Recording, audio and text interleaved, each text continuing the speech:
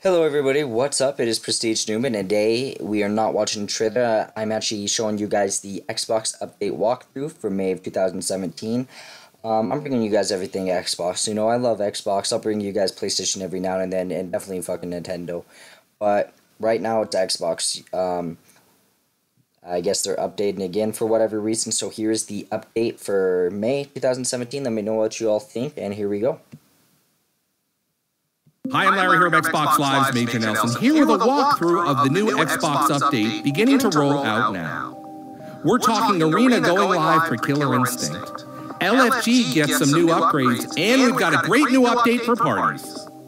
We are excited to announce that Arena on Xbox Live is rolling out to the general public for Killer Instinct. Starting today, you can find a new tab labeled Tournaments in the Game Hub for Arena titles.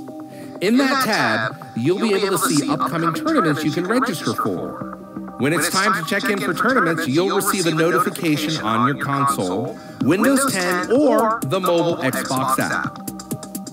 Another exciting update to Arena is arriving with the first ever gamer-created tournaments coming to Killer Instinct. At launch, you'll be able to create tournaments for your Xbox Live Club in the Windows 10 Xbox app. If you are the owner or admin of a club, simply go to the club page and navigate to the Tournaments tab. There, you'll see an option to create a tournament. You can set the date and time and tweak the settings from here. Then, advertise your tournament to the club's activity feed. Of course, this is just a first step for Arena.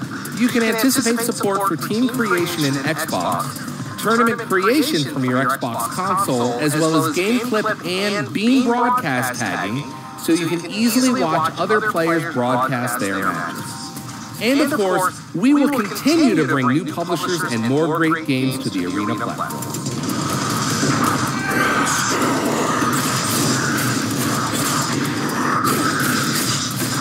The new update is also introducing Looking for Group notifications.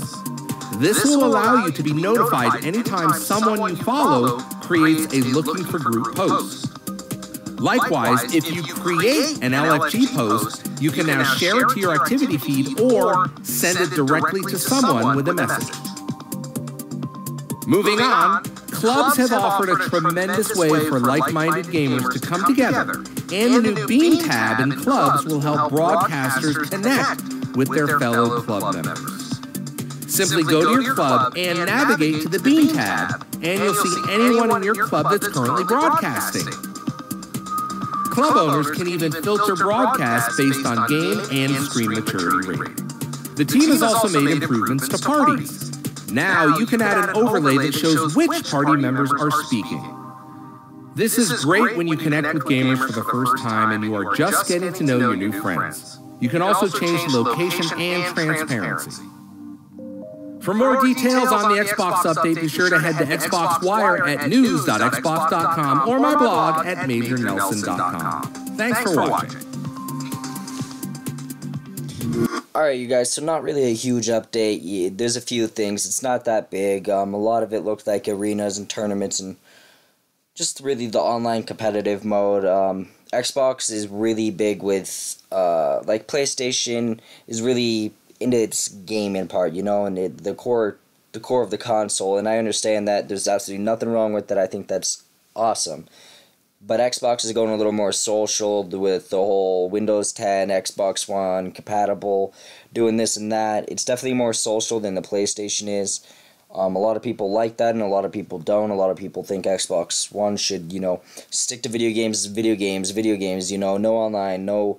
That's not true. We've actually grown to like this, and a lot of people that don't like it, I think, are just